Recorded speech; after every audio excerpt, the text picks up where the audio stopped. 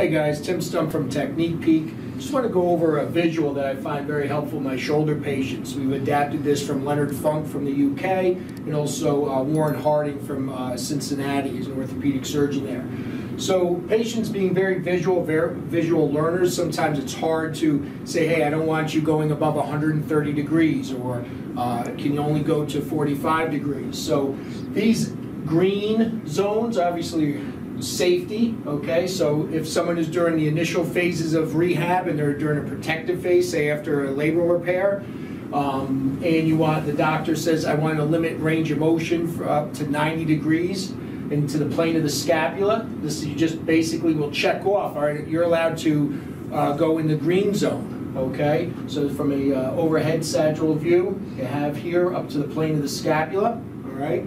As the patient progresses and physiological healing occurs and you can progress their range of motion safely, then we'll have them exercise range of motion into the yellow zone, okay? You can also relate this to strength exercises. So you might have someone where you check off, you're allowed to actively or passively lift your arm into the yellow zone, but I don't want you exercising there. I only want you strength training in the green zone. And then obviously the red zone is something that you may say these are precautions going forward.